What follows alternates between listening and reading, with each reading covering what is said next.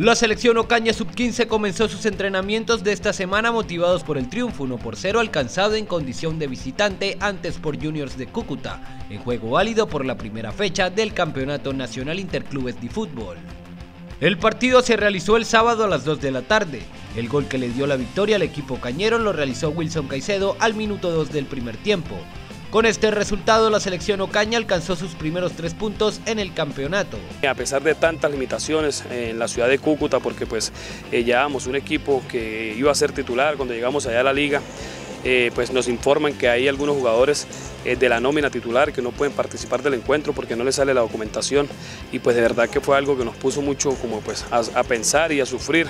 Se llevaba un trabajo pues ya planificado, tocó cambiar algunas cosas, pero gracias a Dios estos muchachos entendieron el trabajo que en tan pocos días, 11 días de trabajo que teníamos de estar con ellos, lograron focalizarlo allá dentro del terreno de juego y se logró un gran resultado. Un balance, los equipos estuvimos muy reñidos.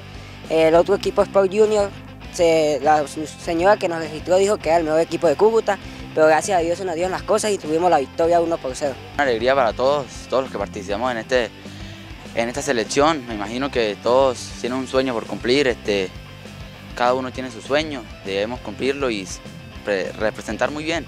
Comenzamos el partido con pie derecho, nos traímos nuestros 3 puntos para que Ocaña siga de pie, siga creyendo en nosotros, entre más. Y nada, agradecerle a Dios y seguir duro, seguir entrenando duro y para llegar al objetivo que es ganar. Con la victoria 1-0 ante Sport Juniors, el selectivo cañero sub-15 comenzó con pie derecho su participación en el campeonato nacional. El objetivo es continuar por la senda de la victoria y clasificar a la siguiente fase. El próximo partido será el 25 de junio en condición de local.